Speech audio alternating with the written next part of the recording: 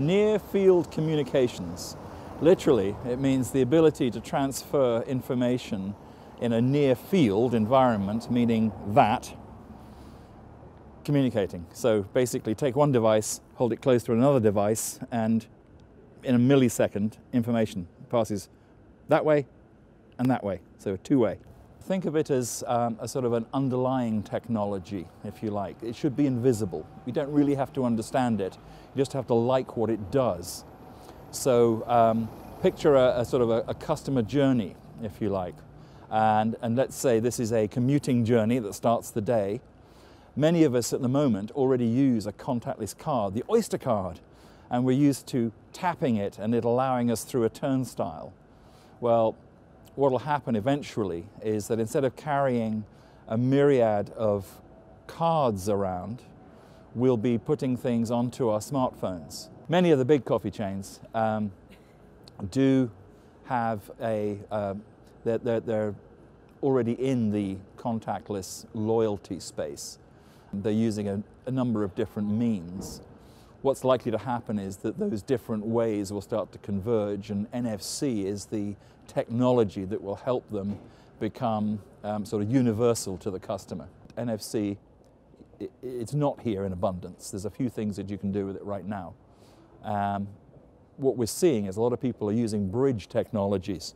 The humble QR code is one.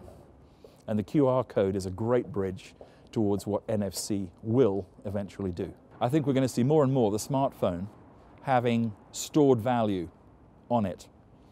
And it will be a very convenient and quick and secure way of paying.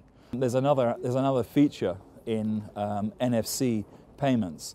When you actually use a phone to pay, you actually have to use your finger to activate the NFC signal to the reader. So touch to beam is a message you'll see on your phone encouraging you to activate your NFC chip and pay for something, or receive a loyalty point, or pick up a coupon. So touch to beam, again, you have that security right there. Obviously, keeping your phone safe is quite important. I think the phone manufacturers are quite likely to get wise to this, and they'll start using NFC features within phones as a marketing tool to try and say, hey, buy my phone, because through NFC we load it up with all of this. You know, it's going to be quite an interesting future. We are just about to turn a corner, and then here we are in 2012, getting into 2013, and next year we're going to hear the sort of the stirrings of change. Early 2014 will be the start of a meteoric change, and it'll be brought about by the availability of low-cost NFC chips. And we're going to start to see them in a number of devices. The mobile phone, the smartphone, will be the most obvious one, but they will be in a lot of other things. Obviously, there's a two-way relationship, so different types of reader accessing a stadium or a university or a library. They'll be at the point of sale at retail, in public transport, in parking. So we're going to start to see NFC in a big way. Around the corner, we've got some of the big names that we know, and they're big enough to where I'm just going to have to mention them. The Apples, the Samsungs, the Nokias, the Blackberries of this world, HTC.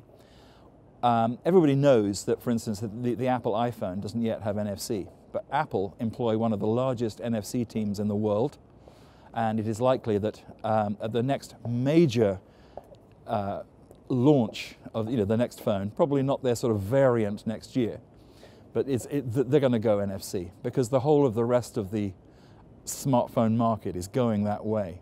I think contactless payment in the future is going to be not limited to £20. I think we will have more choices. I think we will be able to use contactless payment for much larger items. There may well be a PIN element introduced at some point, a security element, if you like. There's a number of different options, but I think that in terms of what it looks like for the future, I think it'll be more omnipresent.